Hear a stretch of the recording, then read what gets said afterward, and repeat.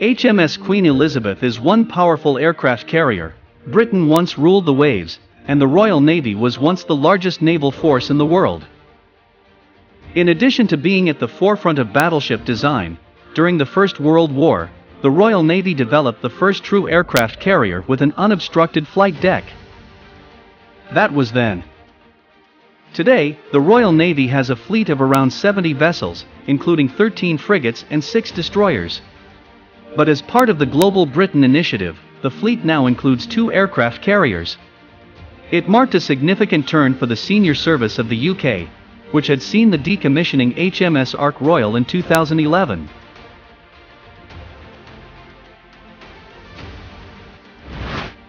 Last year, HMS Queen Elizabeth, the largest carrier in service with the Royal Navy at 280 meters in length, is 3 times as large as Ark Royal, completed her maiden voyage, which lasted nearly 7 months and saw her head through the Suez Canal to the Far East and back.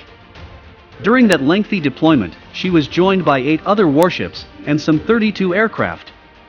With 3,700 personnel, it was the largest Royal Navy flotilla to depart the UK in decades.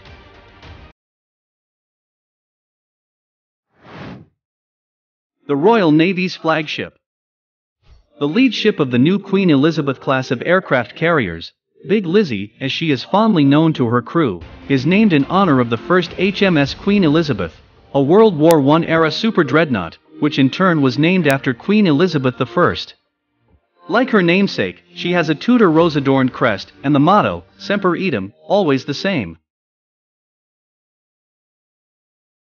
Ordered in May 2008, the ship was laid down in 2009 and began her sea trials in 2017. She entered service in 2020.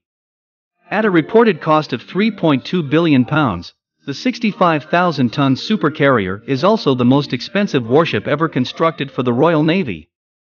The carrier's crew consists of around 700 officers and sailors, but including air wing, the number increases to 1,600.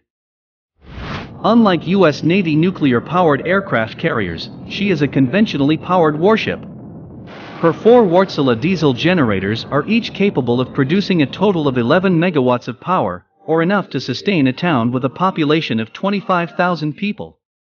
She had a top speed of 25 knots.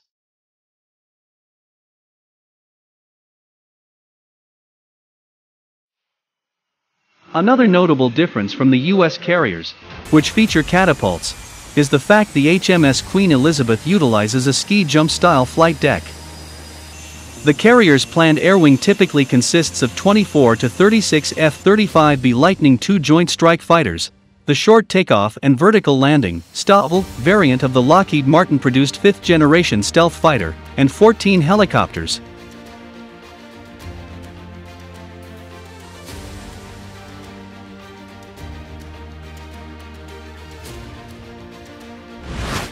The carrier is able to launch 24 of the vertical takeoff/landing (VTOL) aircraft in 5 minutes, and has a maximum recovery rate of 24 aircraft in as many minutes. In surge capacity, the carrier can carry in excess of 65 aircraft. During her recent maiden deployment, the carrier embarked F-35Bs from the Royal Air Force 617 Squadron, the Dam Busters, and the United States Marine Fighter Attack Squadron, VMFA, 211, Wake Island Avengers. In June 2021, those aircraft conducted combat operations in support of the UK's anti-ISIS effort Operation Shader and the US Operation Inherent Resolve in the Middle East.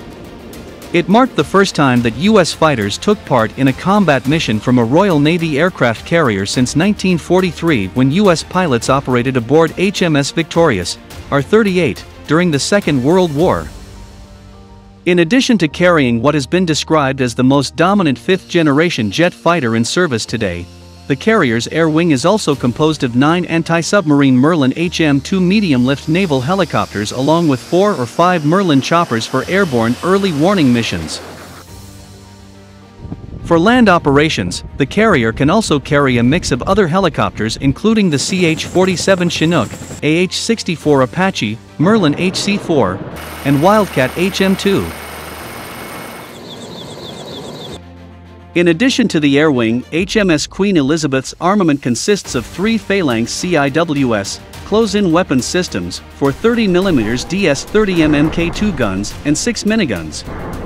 The carrier is equipped with an S-1850M long-range radar, Type 997 Artisan 3D medium-range radar, and Ultra-Electronics Series 2500 electro-optical system, EOS.